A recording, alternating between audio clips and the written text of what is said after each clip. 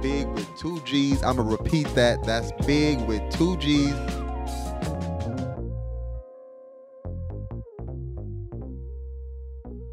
We back with another episode of the BiGG Umbrella Podcast. That's big with 2 G's, the BiGG Umbrella Podcast. I'm going to repeat that. That's big with 2 G's, the BiGG Umbrella Podcast. And we got Kahlil Nash. How's it going? What's going on? We finally got you on, like I was talking about earlier. Yeah. We already started talking maybe 2 months ago before, but everything fell into place and we're here now. Yes. And where exactly are we? We are at R&D's Ice Cream Shop.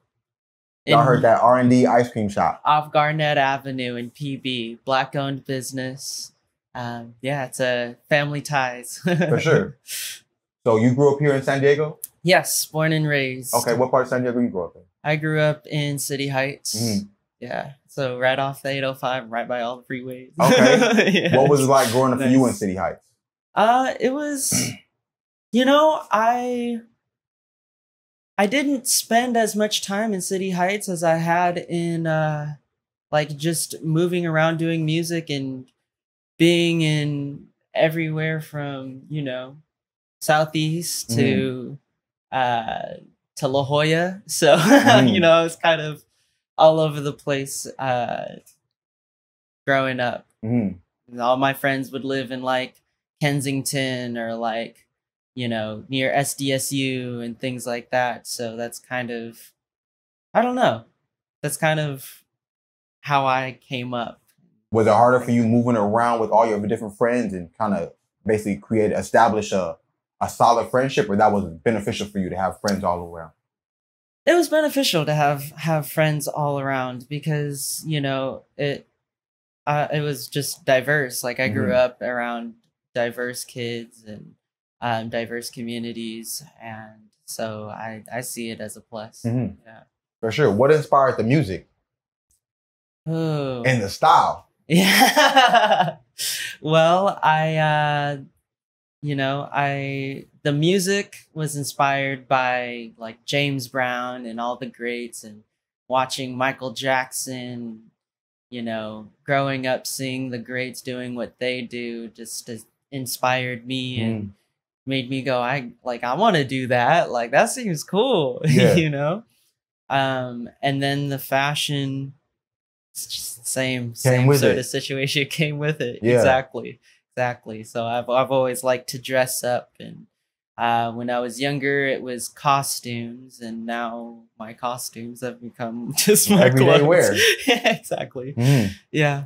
But you said you went to like a performance school. A performing arts school, yeah. So even my elementary school was kind of focused on the arts and music. I went to Oak Park Elementary, and another school, Limburg Schweitzer, and then from there I went to SCPA for middle school and high school. So it goes from 6th grade to 12th. And so that is the school that really helped me get better as just a creative person and helped me discover what I even wanted to do in the first place.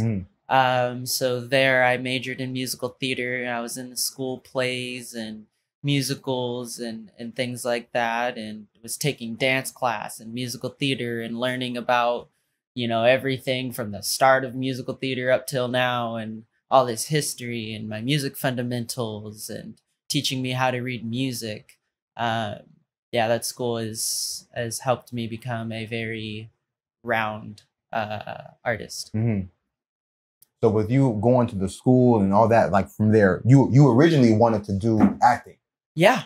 I was originally doing acting. My mom has been with me the whole way, and she would take me up to LA and do different, auditions for commercials or TV shows. Like I auditioned for some pilot for a TV show that was produced by the people of Megamind. So it was it was cool. It was like how old were you then?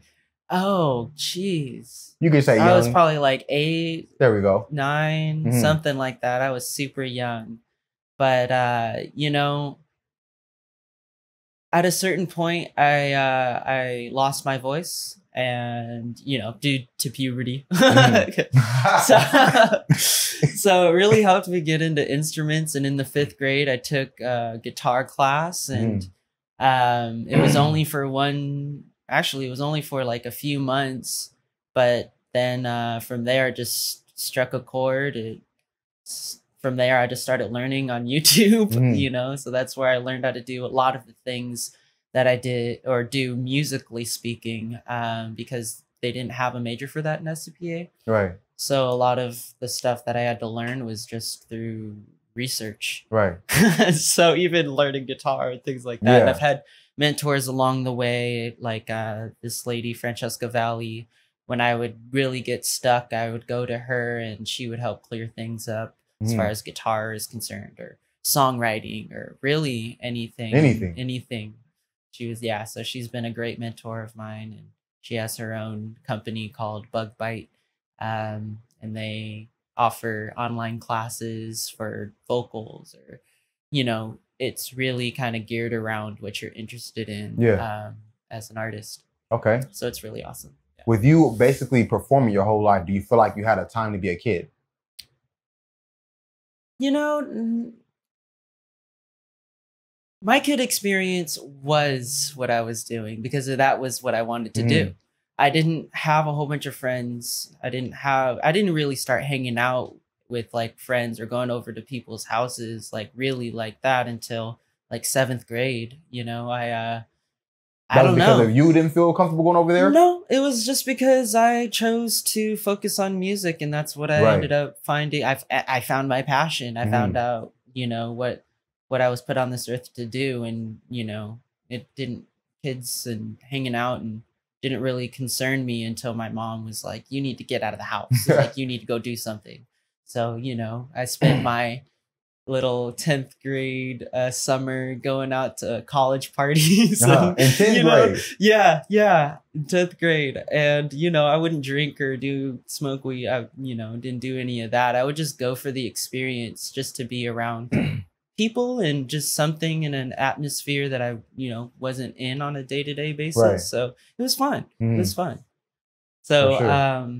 you know, yeah, I've just always been focused on music, and you know, it takes a lot of work to be successful in the level of successful that I want to achieve. Right. So therefore that takes a lot of sacrifice. But, you know, when I was growing up, it didn't feel like sacrifice because that's what I wanted to be doing, you know? Yeah, exactly. It wasn't until I started developing, you know, like real close friends and things like that did I like, you know, but even then they were all centered around music.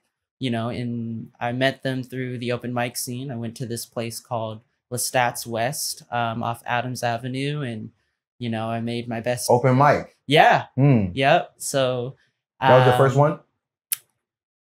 No, actually, my first one was Java Joe's. It's not there anymore. It actually relocated to Old Town, but yeah, that was my first open mic at Java Joe's, and from there, you know, my mom would take me to a couple here and there. How'd that first one go, though? You know, it was good. Yeah, you've been performing forever. Yeah. It was good because they, you know, the music community here in San Diego is very supportive, and you know, I was a kid, and I think most of the people in the audience were a little bit of an older crowd, but you know, I've always received love from the community, which is a blessing. Yeah. That made me wonder, like, how the shows that you performed at here, how, like you said, you always get love from them. Is there any that you felt like you didn't get that same love? Because what I hear from a lot of people that perform in San Diego, I don't know if it's because of the club scene they perform in or what the case may be, but they like, that's not, they say they don't really bring people out for them. Yeah, that's what but they want them to pay. Right. I mean, yeah, there's a lot of pay to play situations if that's what you're referring to.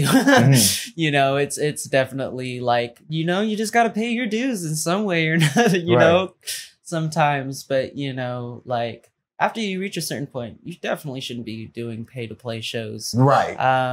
You know, but getting in front of a crowd, and if you don't have any other way of getting it, like, that's what you got to do. That's what you got to do, you know, and you just look at it as paying your dues because karma karma comes back around. Yeah, 100%. So, you know, you reap what you sow. Definitely.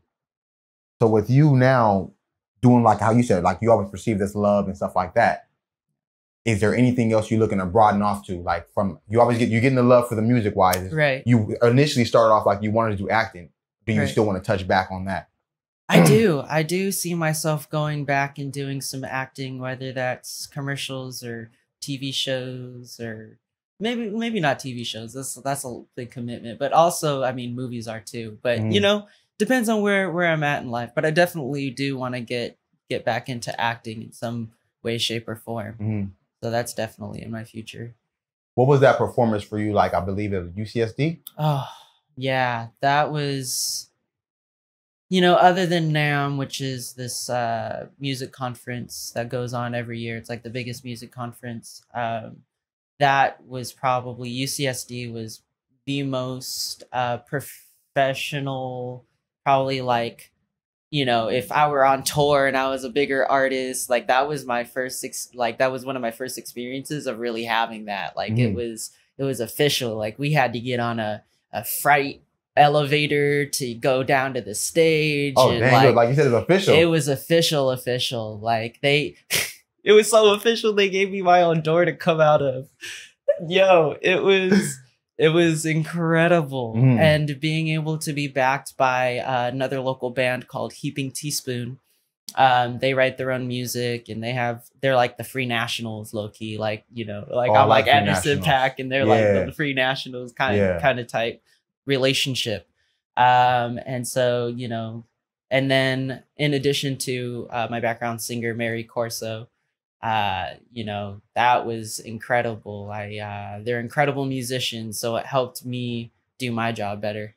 So not having to worry about my band and things like that. Very, very tight. But it was, yeah, if I wanted the rock star experience and getting to play on a big stage and the whole shebang, that was it. What would you consider your flow of music?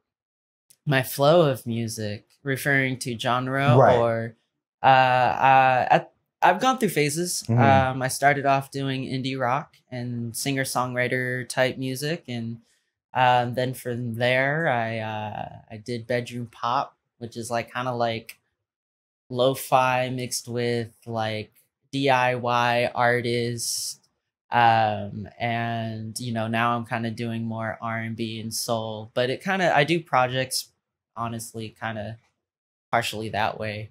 So you know, it's dependent on kind of what I'm inspired by at the time. But you know, I mean, I play live instruments and things like that, so I feel like that's definitely influenced like me just doing all these different genres and things like that.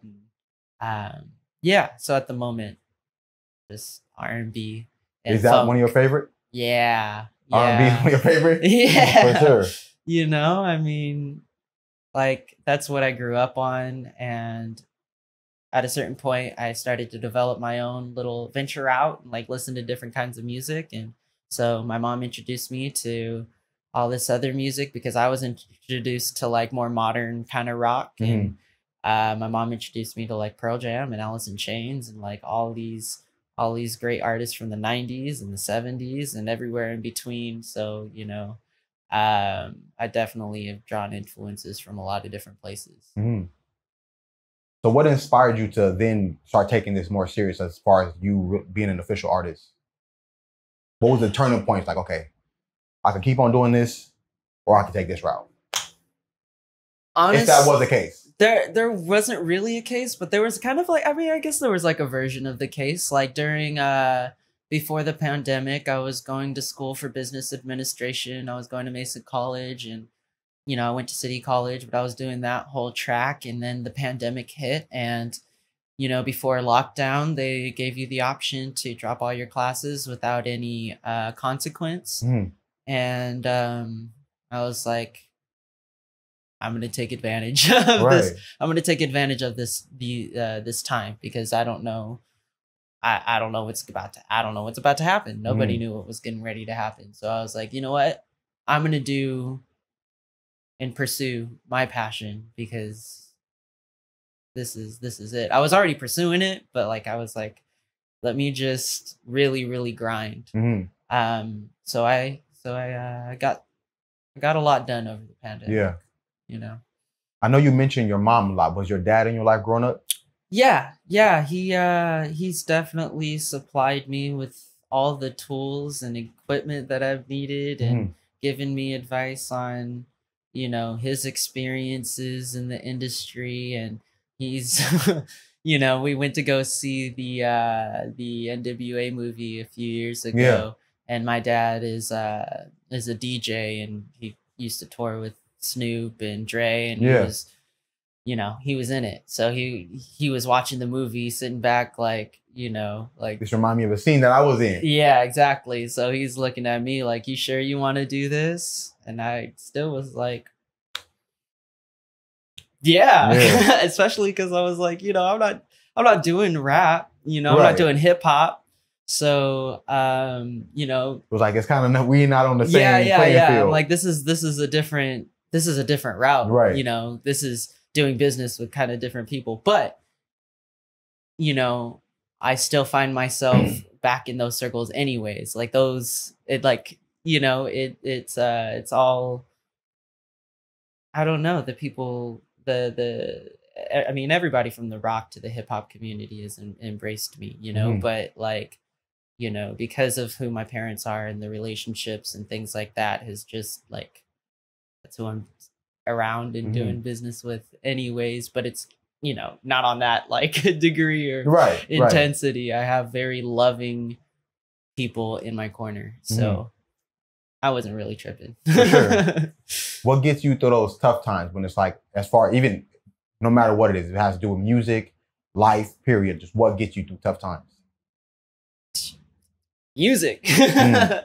You know, I mean, it's the most inspiring. It's one of the most inspiring things. I mean, you know, like that's my therapy. I can write down my words. I can speak what's on my mind and reflect on those things. And so it's just, yeah, music is very therapeutic. Now, with you going through with the acting and the music since a child, how have you been able to basically keep your mental health at a level, a steady pace? If that is where it's at, I don't know where it's at for you. There's been tough times, like, you know, there's definitely been, I don't know, I've had my share of like, you know, it can be tough trying to balance things when you're trying to really make a name for yourself, you know? So, I mean, I don't know. I just breathe through it all, and I just focus on my goal, and I, like, it just doesn't, the hard times don't faze me. And I'm a positive, optimistic person. So, you know, even when times are hard, I'm optimistic. Yeah. Because I know that, you know, God has a plan, and I just trust, and whatever happens in between, I just know I'm going to get there no matter what happens. Like that's, if I'm destined for something, it's going to happen. Right. You know, I've just got to be putting all of my intentions towards making it happen and doing that. For sure. That was good, actually. Right. What was one of your favorite shows? And have you performed out of San Diego? I've done some things out of San Diego. I ended up doing this thing called the school tour. So I would go around to different middle schools, high schools, and things like that, and perform for the kids. And that was a really awesome experience to see, you know, I don't know. I was young at the time as well, too. So it was kind of cool because, you know, like they could be doing what I'm doing up here, too. Right. You know, you kind of inspiring.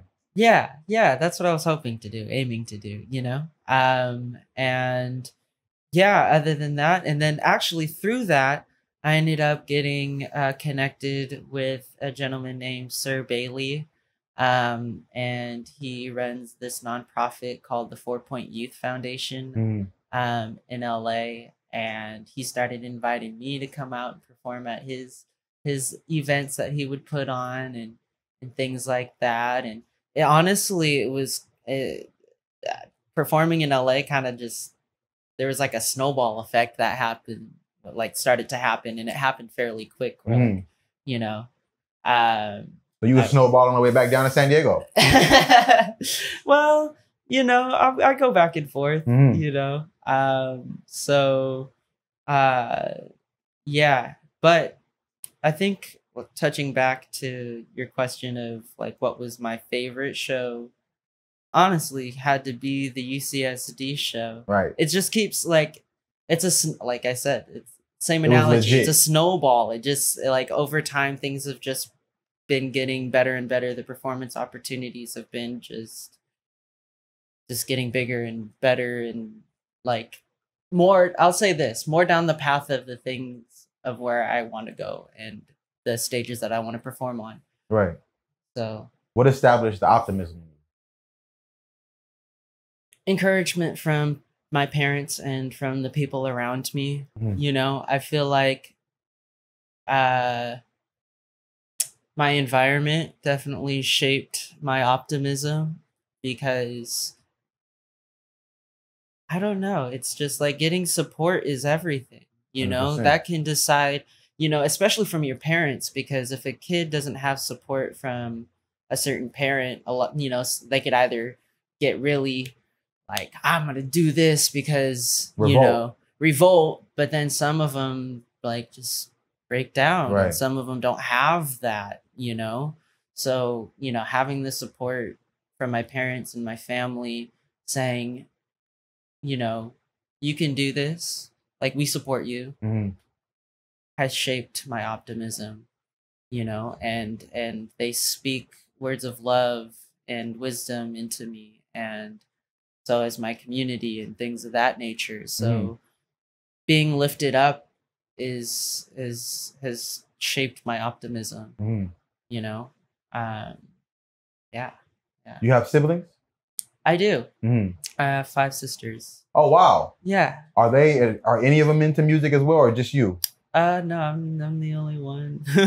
So with that, go ahead. But I do have sisters. Like they're all determined individuals. Like, you know, one works in the, like, she has her own makeup brush cleaner. My other sister like is kind of like a production coordinator, and she has a whole bunch of other titles, but right, no need to go on all of them. Yeah, then, you know, my other sisters are running their own businesses. You know, one does food catering and she throws down, and she's in Atlanta. She's a food caterer in Atlanta, and she's killing. She is killing. And then my other sister is an esthetician, and she has her own shop. Like, and then one of my other sisters joined the Air Force, and she's traveling all over the world. So, you know, and especially like having family to like that to just inspire, like that's just also shaped. Enough. Yeah, seeing what they're doing. Yeah, exactly. So that's why I'm like, you know, I trust. They support your music? Yes. Yeah, they do. They do. And it's a beautiful thing. For sure. That I definitely don't take for granted.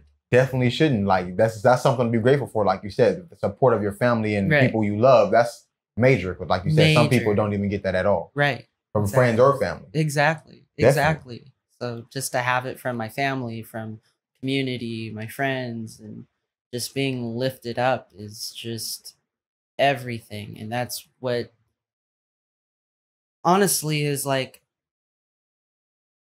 kept me who I am, and humble and just down to earth, because I want to offer other people opportunity. I have a whole idea of how I want to, you know, really create a strong music business here in San Diego. You know, something that people can like look to and be like, yeah, San Diego, they got something, something going on, like, you know. And because everybody looks to going to LA and like, you know, but it doesn't have to be that way. Right.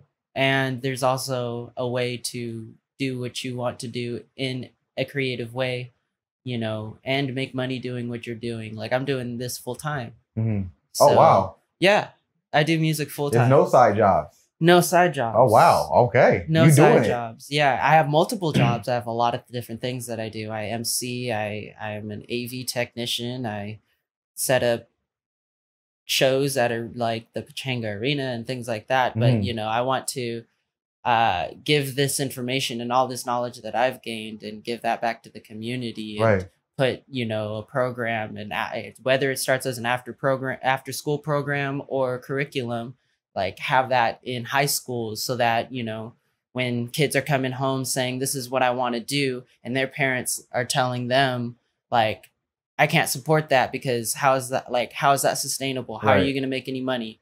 You know, what if you don't make it as the you know, the superstar or the artist? Like, what are you going to do? Right. But there's so many different routes and so many different ways of like making money, but it's just like the knowledge and the teaching of that knowledge isn't